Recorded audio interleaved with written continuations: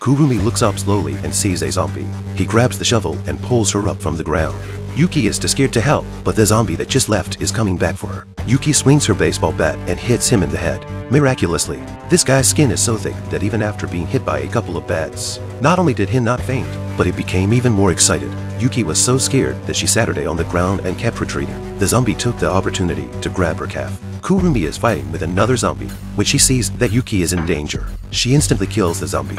Next, without any surprise, Yuki's attacker is also knocked out by Kurumi's shovel. After the crisis is over, the two of them made it to the school cafeteria. They enter the back kitchen and start rummaging through the cupboards. And this time, they find their favorite spaghetti. But as Kurumi searched another room, she heard a noise from inside. She opened the door cautiously, and suddenly a man jumped at her, forcing her to the floor. Kurumi wasn't a pushover. She was on top of her opponent in no time.